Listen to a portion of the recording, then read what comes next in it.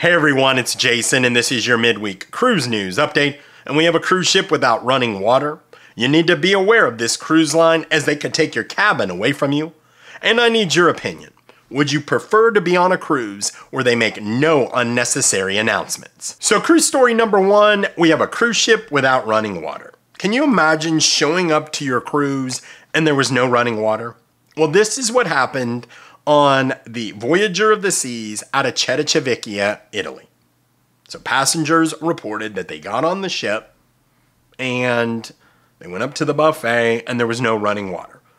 So they couldn't get coffee, tea, any water.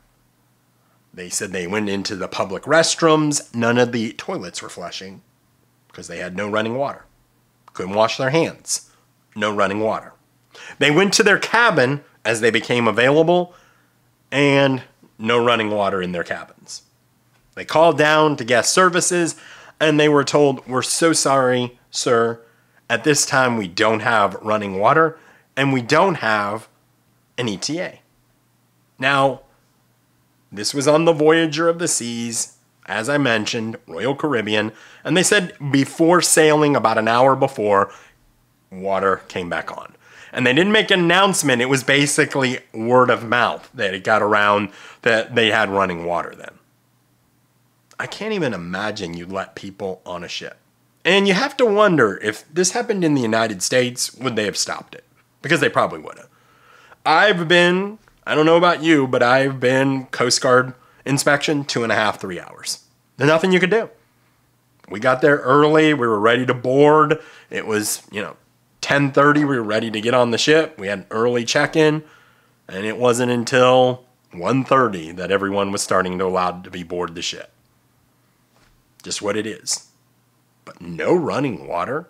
I'm glad they got it fixed, and, they said the person that posted it originally on Reddit said they had no issues throughout the cruise, 3 days in, so they were good. What do you guys think about this? And have you ever experienced a cruise where there was no running water? So cruise story number 2, and this one's got me fired up. So imagine you plan a cruise and you're about 20 months out because you want this specific cabin. It is a corner extended balcony. You're on Holland America and you have 2 other cabins with you because you have extended family.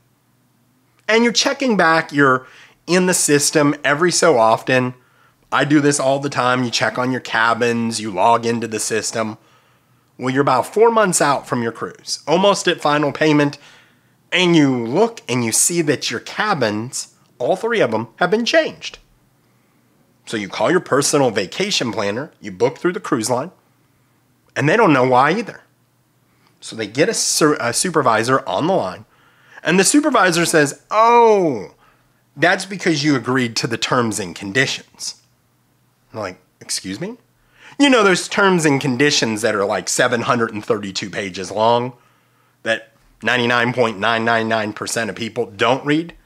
Well, apparently in those terms and conditions, that extended balcony is a quad.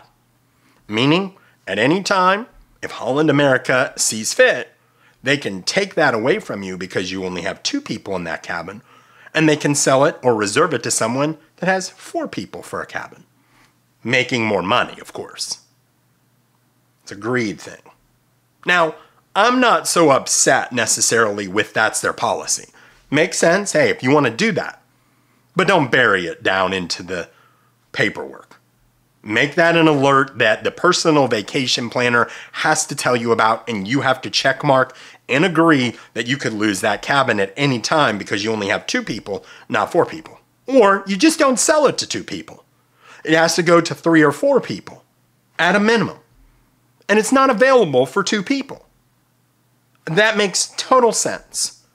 Why on earth sell it to someone where you could take it away? What do you guys think? And has this ever happened to you? Can't wait to hear from you in the comments. So before I get to cruise story number 3, I would ask that you please like this video, as it does help the channel grow. Also, we have a new goal of 120,000 subscribers by the end of 2024. If you could help me reach that, I would greatly appreciate it. Thanks so much. So cruise story number 3, and how do you feel about unnecessary cruise announcements? And I'm not talking about like on the first day when they're announcing, hey, make sure to check into the muster station or we can't leave. I'm talking about the cruise director coming on multiple times a day saying, hey, we got game show bingo or whatever the heck it is in 10 minutes, or this show or that show. Look, we all have an app. We have the paper. We can figure out what we need to do without announcements. So someone wrote into John Heald, the brand ambassador for Carnival Cruise Line, and they're like, what's up with the 5, 6, 7 announcements a day?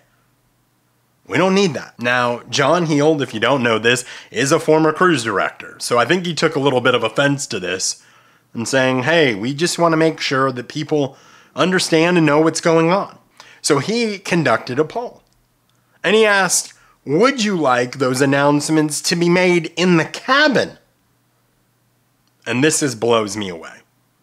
15,000 people responded and 60% said yes. Not, do you want us to do less announcements? Do you want me to pipe them or us to pipe them into the cabin?